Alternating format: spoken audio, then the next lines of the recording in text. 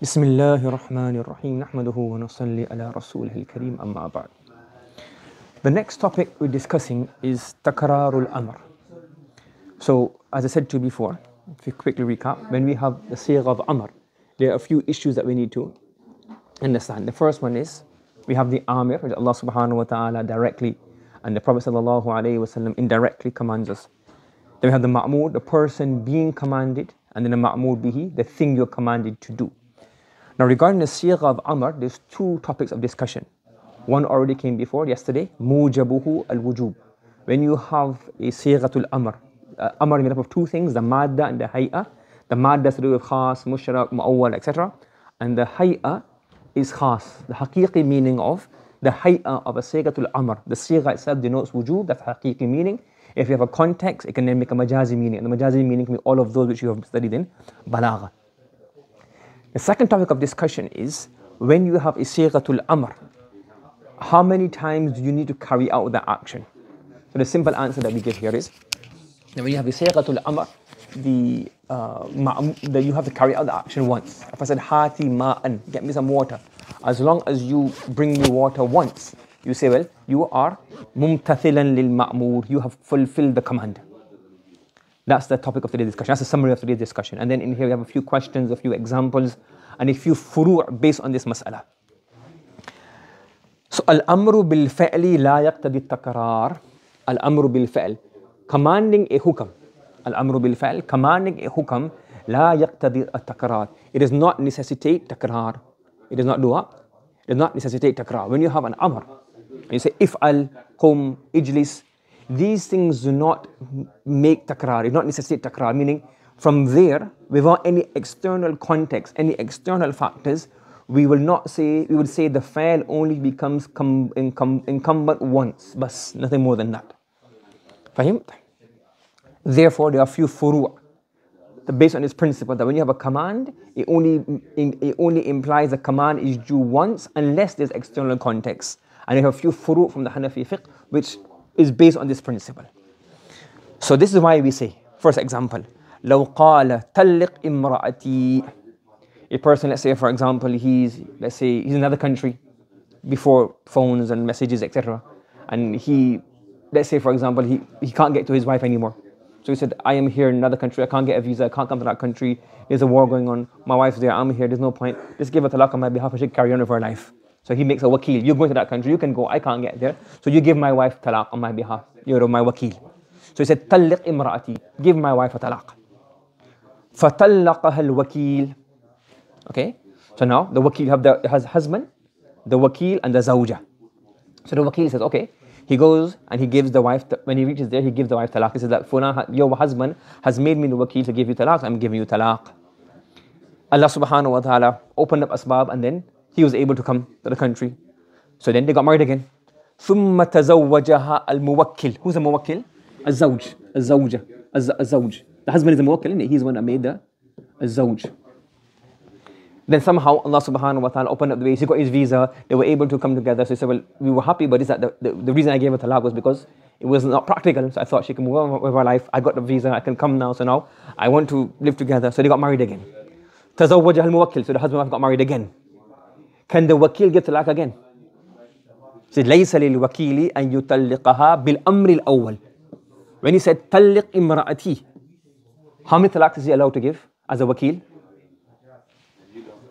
You see, الأمر لا يقتضي الأمر لا يقتضي التكرار. لا يقتضي التكرار. The sighatul amr does not allow takrar without context. So now he can only give one talaq and he's already given that one talaq. There's no takrar. So when they get married again, the wakil can't be spiteful and say, okay, I'm going to give her talaq again because you told me to give her talaq. Because when he said to give her talaq, you only allowed to give one talaq. Because al-amru la yaqtadi at-takrar. This is an example number one of the amr not necessitating or not allowing takrar illa doesn't necessitate takrar. Is that clear? Do you understand the fara'? Based on the principle of takrar, amr does not have takrar, we give this first ruling. Is that clear to everybody?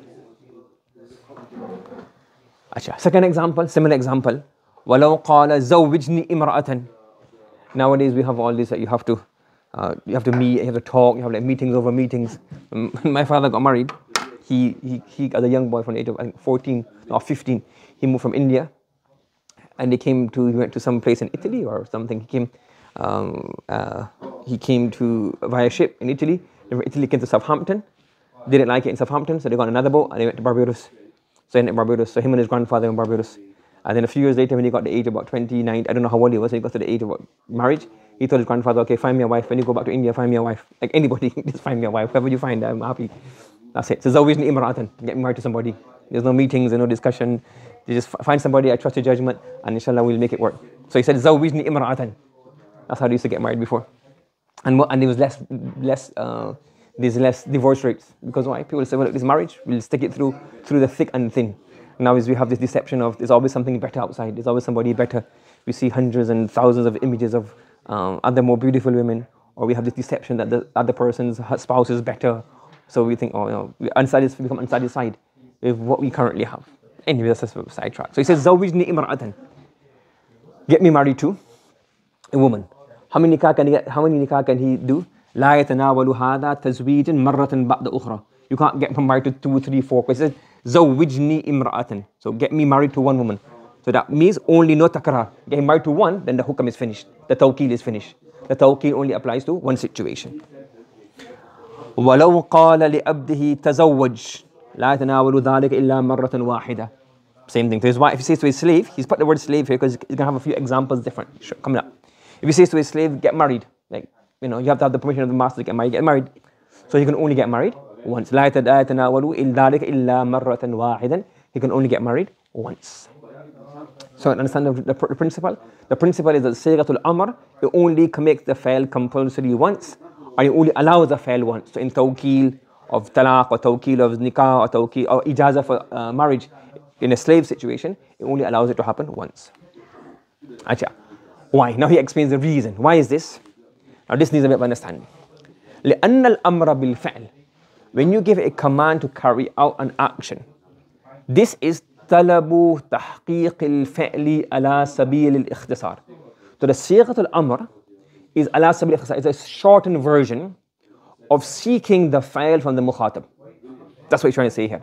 الأمر بالفعل, when you have an amr of a fa'il, if'al, ijlis, qum, this is seeking from the mukhatab to carry out the action in the shortest form. It's a sigha, ala sabil ikhtisar. In a short form, in a short sigha, we carry out the command. Okay? And he gives an example.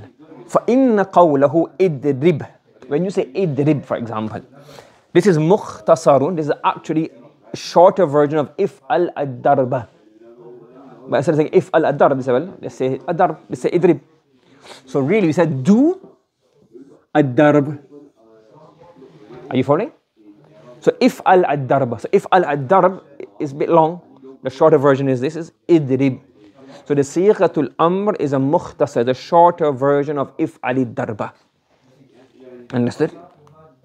وَالْمُخْتَصَرْ مِنَ الْكَلَامِ وَالْمُطَوَّلْ سَوَاءٌ فِي الْحُكْمِ. When you have a longer version of the speech or a shorter version of the speech, they both have to give the same meaning. They both have the same hukam. Because not the same meaning, obviously there can be difference in terms of the ijaz and what ma'na they expresses, but in terms of the hukam, they will both give the same hukam.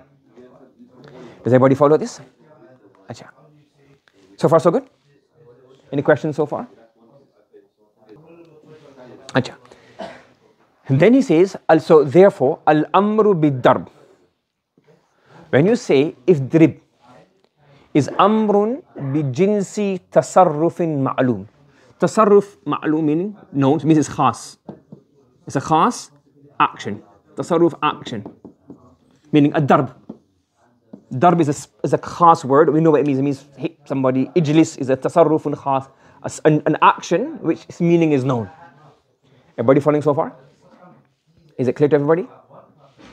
So when you say al-amru bid-darb, so idrib is an amr regarding the jins, meaning carry the category, like if you categorize af'al, so you have basically a heading, af'al, and then under af'al we have different types of fa'al, julus, darb, akl, shurb, etc. So there's all different types. Jins is a type. So when you say idrib, so the command if'al, idrib, is an amr to carry out the type, a jins, of a known action. And this is darb. Everybody knows what darb means. Ighsil, everybody knows what ghasl means. Ijlis, everybody knows what jins. So the madda is khas. The sigha, the hay'ah, is khas in terms of the wujub. And it also, the madda itself does not necessitate takrar. Why? Because that madda, if'al, is a mukhtasar of if'al darb. And ad-darb is a jins. Do darb. That's what it means. Idrib, do darb. Ijlis, do julus. Sit, do sitting. Fahim? Now because of this, وَحُكْمُ ismil jins. When you have a jins, when you have a word which refers to the category, there's two possibilities. Okay? Let's say, for example, we have the word al-ma. Okay? So what he's saying here, let's say al-ma, al-talib, al-kitab. What he's saying is that when you use a word which refers to the jins, like it's referring to the whole category, there's two possibilities. One possibility is it refers to fard, one member.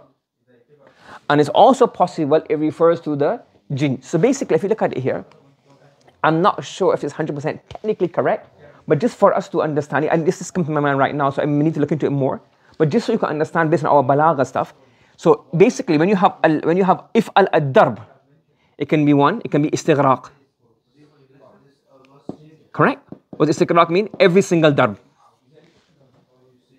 Or it can be just one, like one, when we have fardul mubham.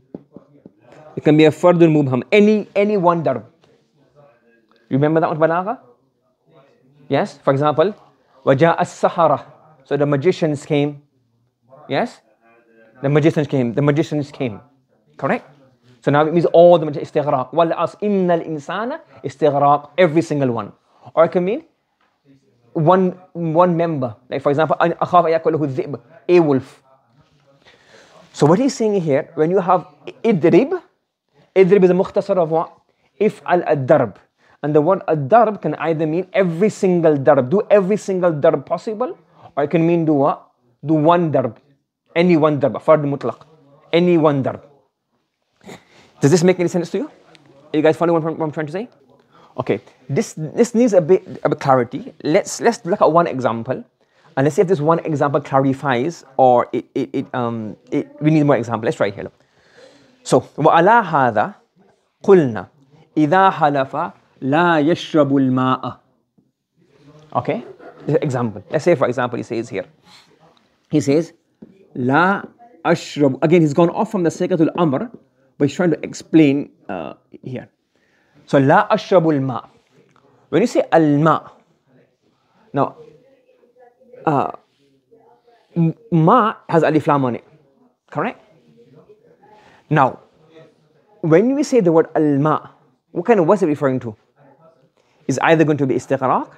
So we say this is like this word al-ma refers to the jins of water, the whole category of water. Now, this has two possible meanings.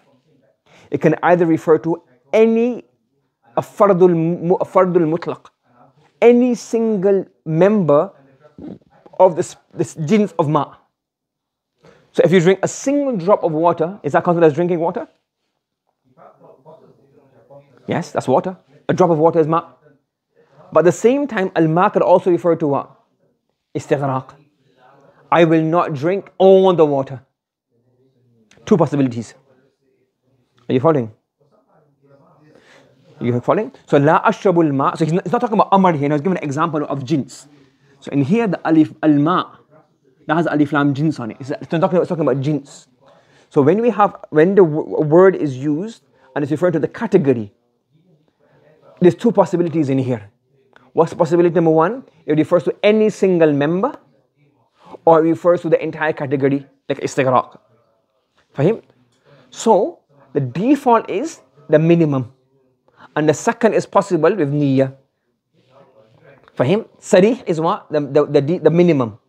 And then you can say, well, if you have an intention, you can have the majaz meaning or the secondary meaning. So if he says, La ashrabu al-ma'a, al-ma' refers to the jins. So here we say, what's the murad of al-ma' here going to be by default? What's the murad going to be? Anybody? Fardun mutlaq. Anything that is called ma. Yahnathu bishurbi adna qatratin minhu. Even the smallest drop of water he consumed, we would say now he has done what? He has al-ma, that comes under the word al-ma. But because al-ma can also have the meaning of istighraq. لو نوى به جميع مياه العالم. If you said no, I actually meant I will not drink up every single drop of water in the world, because alif lam can be for istighraq. So we say here this can also be for what? This can also be sahhat niyyah. If he had this niyyah, he was true, he actually meant this. That's between him and Allah subhanahu wa ta'ala. If he had this niyyah, which is possible because the word has this ihtimal. But the mutabadar, the more obvious meaning is the fard mutlaq, any one member. Do you understand? Yes? So based on this, he's saying here, if I said, la, it says here, for example, idrib. Or let's say, for example, let's say ijlis. No, not ijlis. Let's say, for example, anfiq. Anfiq. Yes? Spend. So anfiq, what's this? What is this really? This is an abridged version of what? What's this abridged version of? If'al what? If'al al-infaq. The alif lam on al-infaq can be understood to be what? A fard, any fard. Or it can be interpreted to be what? All istighraq. This is the default. This is in the niyyah. Fahimd? So when a person says, so if a person says now, this is why the default is if al, refer to, if al means salli. Or for example, he said talliq. Talliq imra'ati. What's talliq imra'ati really? If al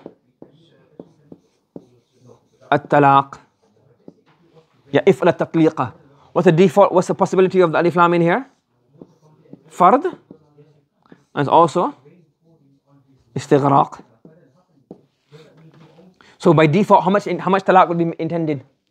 By default, one. And what's the istighraq to talaq? How many talaqs is all together? The whole talaq? 3. You understand? Is it making sense? Yes? Another example now. Based on this, وَلِهَذَا قُلْنَا إِذَا قَالَ لَهَا. If he says to his wife, طَلِّقِي نَفْسَكِ. I don't want to give talaq. I'm happy with you. But I'm giving you the choice. If you want to leave, you can leave. You can give yourself talaq. So طَلِّقِي نَفْسَكِ. I am giving you the authority to give yourself talaq. فَقَالَتْ طَلَّقْتُ. She says, okay, fine, I don't want to be with you, I want to separate. طَلَّقْتُ. I give myself talaq. Fahimd? Now when he said طَلِّقِي نَفْسَكِ, what's طَلِّقِي نَفْسَكِ mean? أي إفعل التطليق. يا إفعل التطليقة. يا إفعل الطلاق. So by default, يقع الواحدة. How many talaqs will occur? 1. Because if Ali at-talaqa is jins, we say it refers to one fard. Any one fard is a default. However, وَلَوْ نَوَى الثَّلَاثَ صَحَّتْ نِيَّتُهُ. If he said, when I said to her, طَلِّقِي نَفْسَكِ, I meant 3 talaq. That is correct. Why? Because طَلِّقِي نَفْسَكِ, it actually means if al at-talaqa, the default is one fard, which is the default is fard, and it also has a meaning of istighraq. It can also mean every single member, and every single member is 3 talaq. So if you then, and the word has ihtimal of both. So therefore, by default, we will say you can do both. If ali at talaq, so both will take both possibilities. No niyyah, 1 talaq will take place. And if you said no, I meant 3, you say that's possibility as well. The word has a ihtimal. If you made niyyah of this, then your niyyah is mu'tabar. So therefore, if she said talaqtu, then 3 talaqs will take place, depending on what he gave her tawkeel of. Fahimd? Does it make sense? Another example. وَكَذَلِكَ لَوْ قَالَ الْآخَرُ طَلِّقْهَا. He's then tawkeel. Yes? He says to somebody else, you give her talaq. يتناول الواحدة in الإطلاق. In الإطلاق meaning without any niyyah, by default. By default, one talaq, he will give a tawqeel of one talaq. وَلَوْ نَوَى الثَّلَاثَ صَحَّتْ نِيَّتُهُ. That's also fine. Acha. وَلَوْ نَوَى الثِّنْتَيْنِ. If you do intention of two talaq. What is two? It's neither the default minimum, it's neither the istighraq. So the word doesn't have the ihtimal. You're making a meaning, which it's basically you're taking a meaning from the word which the word is not meant for. Meaning the alif lam in at-talaq. So when you say here, if you say I had a niyyah of two, we say, well, the word doesn't have the ihtimal, so therefore it wouldn't count. Is that if I say, for example, get me, I owe you £20, and I said, I meant £10. So the word 20 doesn't mean, for example, I say, oh, I owe him £100. Correct? I owe him £100. Correct? Now, haqiqa is 100, and the default is a number, takthir. The majaz can be takthir between, like, let's say about 80 to about 120 maybe, something around there, because 100 is like a takthir. So it's like ihtimal. But if you say, oh, 100, I meant £5, you say, well, that's not the meaning of 100. The meaning 100 doesn't have the ihtimal. It has the meaning of 100 exact, or 100 is in English is used as a large number around 100. Similarly, if you say talaqtu, ya talliqi nafsaki, ya whatever the example is, ya talliqi imrati, ya talliq nafsaki, it has two meanings. The one meaning is the default one fard, one, or the default is all. But here, coincidentally, the all is three. The word doesn't have the ihtimal of two. So two wouldn't count. You following? You understand why you can't give two talaq by this niyyah? Do you understand? Everybody following? Yes, is it clear? However, if she's a slave, how many talaq can you give a slave girl? 1.5, but 1.5 doesn't count. So you have to give it 2. So if she's a slave and you make intention of 2, will that count? Yes, because 2 now is what? The istighraq. إِلَّا إِذَا كَانَتِ الْمَنْكُوحَةُ أَمَدًا. Because if the slave girl is a mankuha, you can only give her 1.5. So she has half. So 1.5, but you don't count 1.5, you say 2. So now here, 2 is not a number, 2 is the istighraq, the entire quantity. فَإِنَّ نِيَّةَ اثْنَيْنِ فِي حَقِّهَا نِيَّةُ بِكُلِّ جِنْسٍ نِيَّةٌ بِكُلِّ الْجِنْسِ. Because 2 is not a number here, 2 is the entire jins. So we're not saying 2 or 3, we're saying the entire jins. And for the free woman, the entire jins is 3. For a slave girl, if you marry a slave girl, it's the jins is 2. This is why we have this ma'ana. Is it clear to everybody? وَلَوْ قَالَ لِأَبْدِهِ تَزَوَّجْ.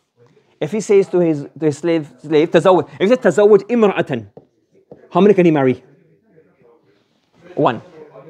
Yes, because now this is 1. But if he says إِمْرَأَةً, he makes مفعول مطلق محذوف, مفعول به محذوف. تزوج, meaning تزوج إفعل الزواج. Now how many times can a slave get married? يقع على تزوج امرأة واحدة. It refers to 1. I do 1 تزوج. ولو نوى الثنتين صحت نيته. أي تزوج كل الزواج. Do every single zawaj which is possible for you. And what's the maximum number of times a slave can get married? You can have 2 wives, half of the free. So صحت نيته لأن ذلك كل الجنس في حق الأب. So in all these examples where we have a situation where we have the word if'al. So if'al by default does not necessitate takrar, because it basically means if'al al-jins. If'al jins al-fa'il. And the jins al-fa'il will either be 1 or all. And in most cases can't be all. Then we go on to examples where it can be all, which is talaq and or tatliq or nikah. And in there the numbers 2 and 3 are not what we're looking at. We're looking at minimum, maximum. 1 fard or the entire species, entire jins. So 1 is the default, the 1 fard, and 2 and 3 is the maximum in talaq, and 4 is the maximum in nikah. And if you're a slave, you can have 2 talaq or 2 wives. But in there, we're not looking at a number, we're looking at the full jins. And the jins changes according to who the person is. Does everybody understand this? Yes? Acha. Now here, there's a lot of text. Let me explain to you. I don't know if you'll get finished today, if not, finish off tomorrow. So the question is, okay, very good, alhamdulillah. I prayed 1 Fajr Salah my whole life and I'm done. Allah says, Aqimis Salata. So basically, Aqimis Salah. So I done 1 Salah, finish, no more Salah. Yeah, so that question should only come about when the person doesn't have love for Allah subhanahu wa ta'ala. Yes, when the person looks for excuses to try to lessen his ibadah. that's a sign there is less of love. Our connection with Allah subhanahu wa ta'ala is not one where we like, you have like the, what do you call it? What do you have in America? The tax people. In here we have the HMRC revenue. What do you have in America? What's it called? Inland revenue, not inland revenue. What's it called in America? The IRS. Basically, is we want to pay as less as possible because they're taking our money. We don't want to give as less as possible. So whatever is legal, we give, whatever is our duty, we give that, and the rest we want to keep for ourselves. That's not how our relationship with Allah subhanahu wa ta'ala is. Our relationship is one of love. Marshal Thani rahmatullah gives a good example. He says that you have to have love. For you to have istiqamah, usually istiqamah only becomes easy when you have love for something. So if you love knowledge, then it's very easy for you to have istiqamah, talabul ilm. When you have love for Allah subhanahu wa ta'ala, it becomes easy to do istiqamah and ibadah. If you want to do khidmah, you want to serve somebody, if the husband loves the wife, the wife loves the husband, then doing acts of khidmah and service and being kind become natural because you love that person, so automatically you can do istiqamah on the khidmah and the service and the ibadah and the ta'ah.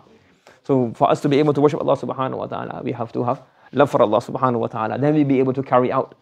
Yes. So then it's not like, oh, I have to pray Fajr. It's like, no, I want to pray Fajr. I want to wake up at Tahajjud. I want to do dhikr. I want to read tilawah.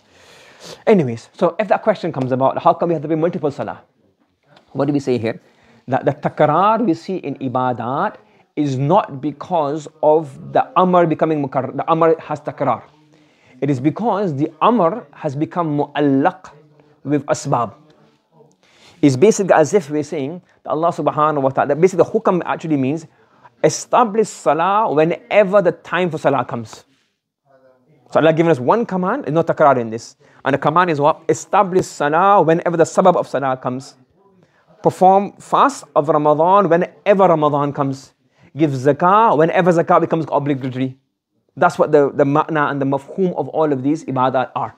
It's not because that one amr makes 5 times salah. The amr of aqimis salah is actually kutiba alaykumus siyam. Those amr are for not takrar. But because these awamir, these not amr, these ma'mur, these ma'mur bihi, these ma'mur bihi or ma'mur biha, these are linked to asbab, causes. Whenever the cause, the reason comes about, then you have to perform the action multiple times. So basically Allah is saying, aqimis salah, establish salah whenever the time for salah comes. Establish the fast of Ramadan whenever the fast of Ramadan comes. And establish zakah whenever the zakah comes. Perform hajj whenever hajj becomes compulsory. There's only one compulsion, so that's what we say here. Now the takrar in ibadah is not because of the takrar in the amr, it's because takrar of the asbab. And we'll go through that text tomorrow, inshaAllah. Bismillahir Rahmanir Rahim. Nahmaduhu wa nasalli ala rasulihil kareem amma ba'd. So inshallah, let's go through the text which I was explaining yesterday, the concept. ثم ولا يتأتى على هذا فصل تكرار العبادات. He's saying that based on what we've explained before, you wouldn't get the ishkal. The fasl means the masail, the section of takrarul ibadat. All of the ibadat, apart from hajj, they all become mukarrar in our lives. Zakah, salah, hajj, sadaqatul fitr, they all become compulsory multiple times.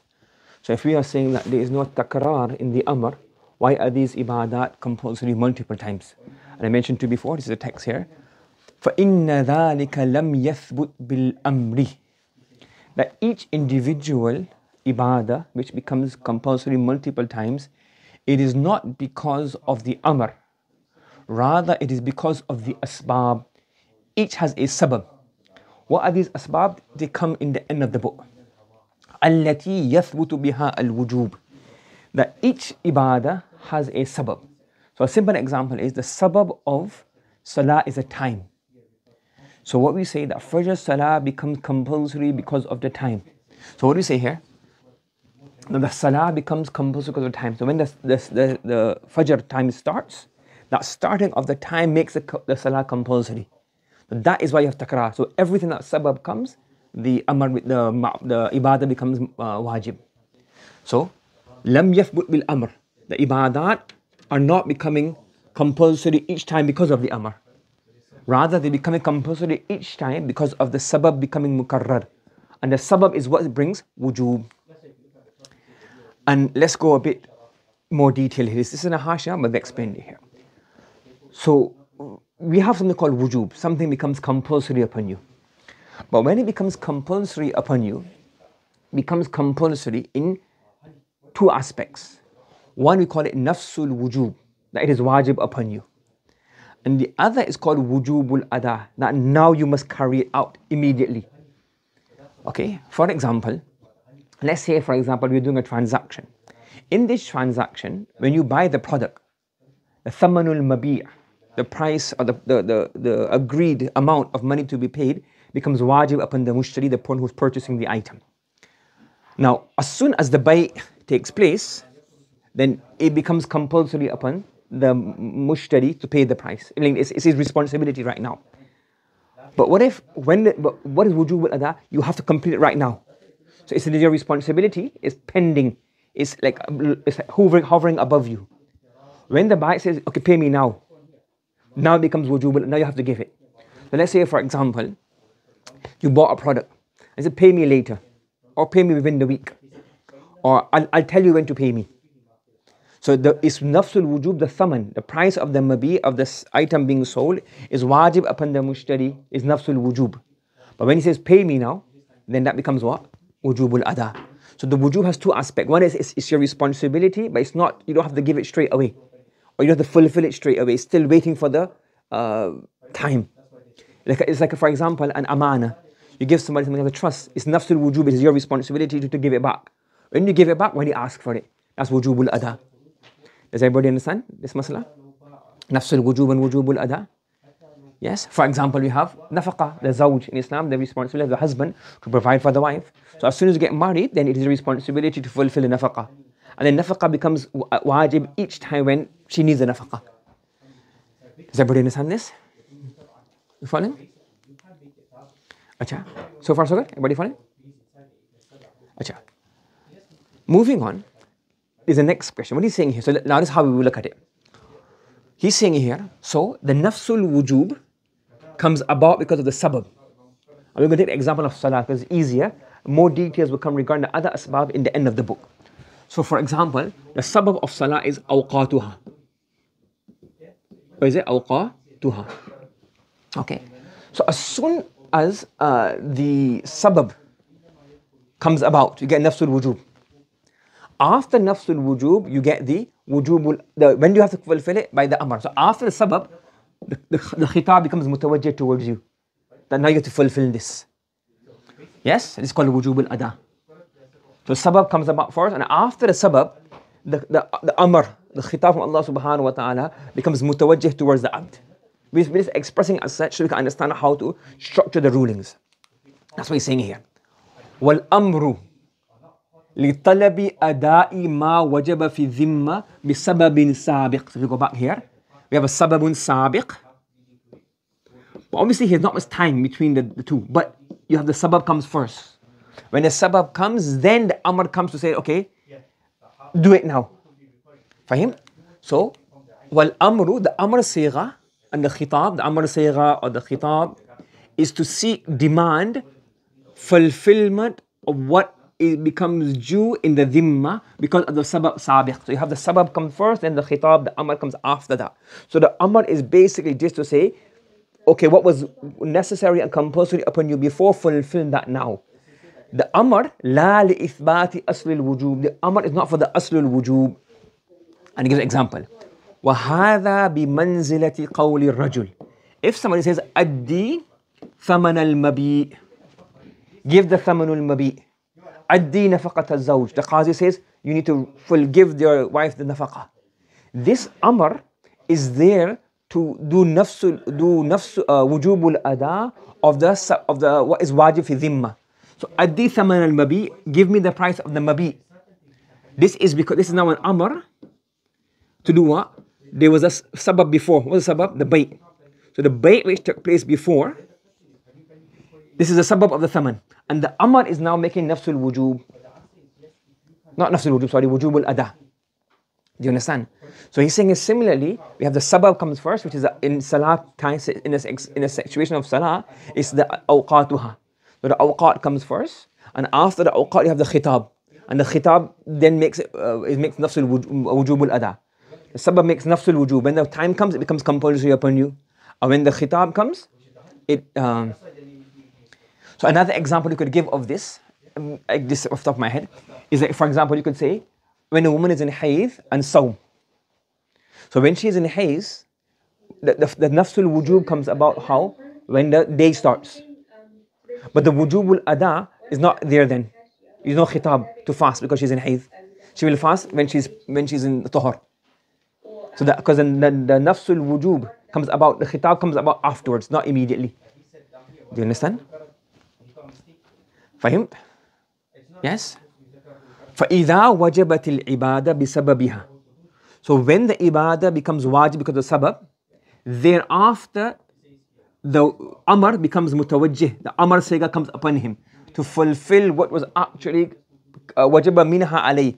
To make with that whichever ibadah was compulsory in the zimma before, make the nafsul wujub, make the wujub al-ada upon him.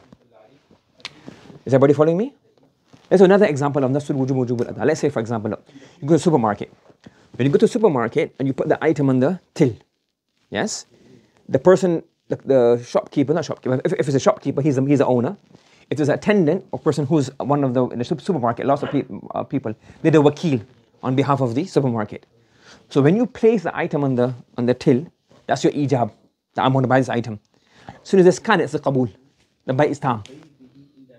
So now nafsul wujub is upon you. You have to pay for this. And at the end when they say, 99.99 sir, or madam, that's now what? Wujubul ada. Now you have to give it there and then. So you have the sabab is the buy, which became tam when they scanned it. That means that when they scanned it, that's qaim maqam of qabul. You done ijab by placing the item on the till. I want to buy this. They scanned it. That means that I accept the purchase. Now, when that's done, now it becomes the buy is tam. And then when they give you the machine to scan your card or they ask you for the price, then that's now nafsul wujub of the item. Fahim? So you have sabab and then you have sabab brings about nafsul wujub and the talab brings about wujubul ada. Okay, now there's another masala. The masala is okay, let's accept all of this. But there's still one amr, one sigha. So how can we get multiple? So you're saying, what are we saying so far? We say we have sabab. After sabab, what do we have? The khitab. But from Allah subhanahu wa ta'ala, we only getting one khitab. We've only heard the amr once. There's only one amr. We haven't received an amr 5 times a day for our whole life. We've only got 1 or 2 sighas in the Quran. It's not for every single salah that we have in our lifetime. So what do we say? Go back to the beginning. We said that the amr is a mukhtasar of a mutawwal.